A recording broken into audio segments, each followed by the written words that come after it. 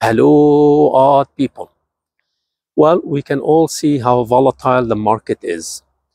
Quite volatile, makes people wonder what's going on.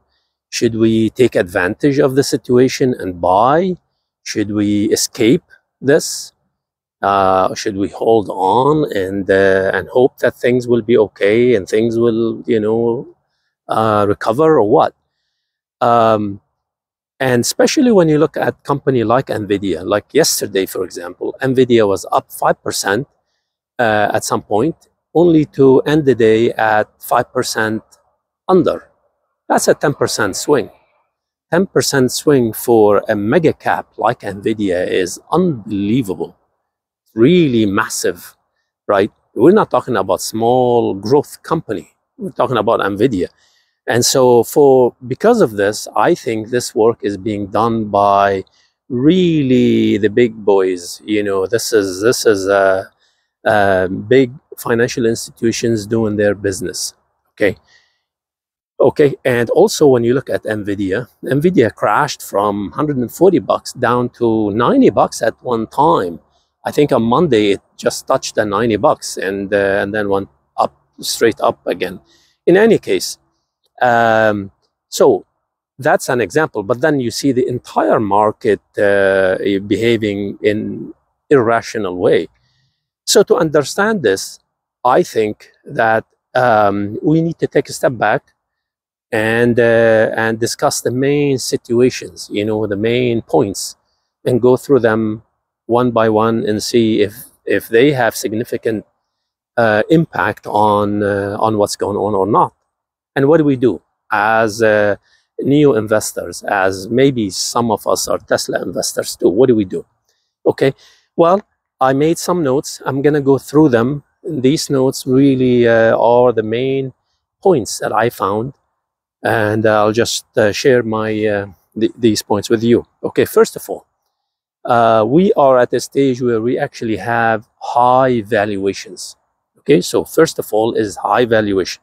Second is wars, the war in Ukraine, the possibility of having war in the Middle East. These two things are really, big situations that could be impacting the market. The third one is the Intel crash. And the fourth one is Warren Buffett's Apple cut. Okay. Well, let's go through them one by one. Like I said, high valuation. Well, I think, and I stated this in the past, that especially AI stocks were really hyped big time.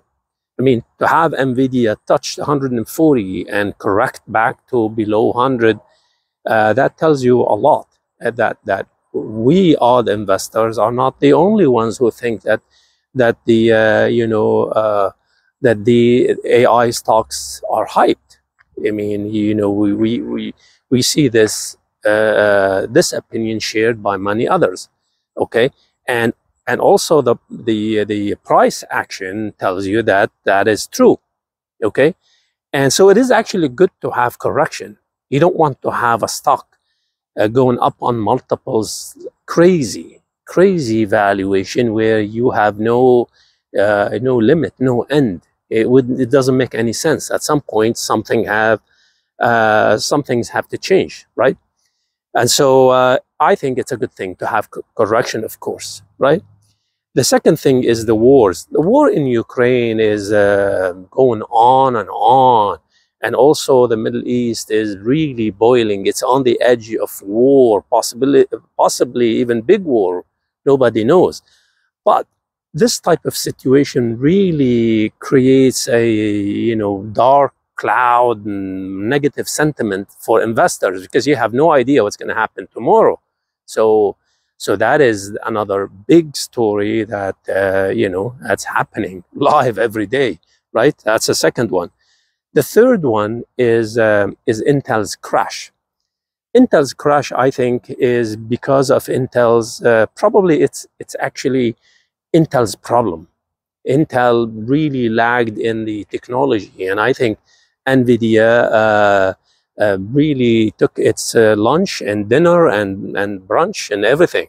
NVIDIA, actually, if you look back in history, you find that at one point Intel was 500 times bigger than NVIDIA. NVIDIA was nothing, not even a fraction of a percentage to Intel, only to find out that later on that with the advanced in technology, Intel really starts slipping, and that is a situation that actually requires a special video. There's a lot of similarity between Intel and the AI revolution and the legacy automakers and the EV revolution.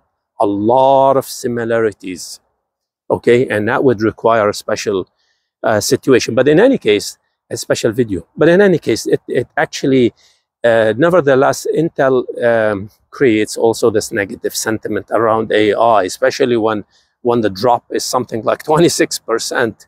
You know, it's unbelievable, right? And the fourth one, which is really, in my opinion, the biggest one, is Warren Buffett's cut in the Apple stake. That is telling, of course, and I'm sure we all know these things. I'm just putting them together. Warren Buffett's cut in Apple stake says a lot. It says that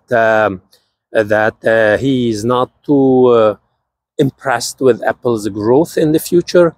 That the market is actually ready for correction, you know, and so on. I mean, the reason why you would do something like this is because you feel it's time to be safe. And Warren Buffett is a logical, safe guy.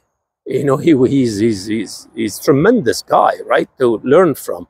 And so, of course, he would impact the market. Hello.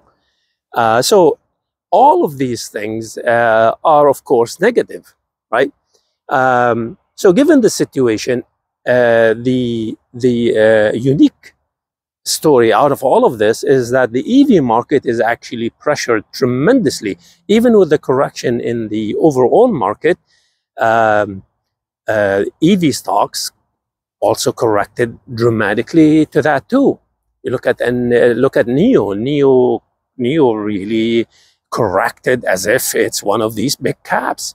Tesla also came down below 200, and the whole EV market is under even more pressure.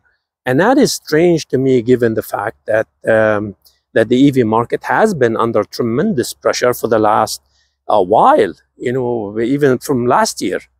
And so what do we do? Well, I think that the fact that there is correction in the market, of course, some might think that, okay, it's a great opportunity to buy Apple and to buy NVIDIA or whatever, right? But I think that the fact that there is correction, it says that this momentum of growth really slowed down. It is actually not so bad. You probably feel safer by having Apple stock at this time or NVIDIA stock. You feel a little bit safer given this correction. But I think moving forward, I think that the opportunity lies in the EV market. That's what I see. Okay, and because of this, I think that, and why is that? Because that's where the growth is. Whenever you see massive correction like that, I'm telling you, this is just me thinking. Okay, the reason why you have this massive correction is because the market says enough is enough. This is too much. That's why you have correction, right? And so there is no massive growth coming up shortly, at least not in the next while. And so where is the growth? The growth is in the EV market. And which companies are the best companies to invest in the EV market? Two companies, and only two companies, and that is NIO and Tesla. And more, I would put higher priority on NIO, especially in the third quarter, given the the fact that Tesla would not have a lot of stories and catalyst moving for the immediate future.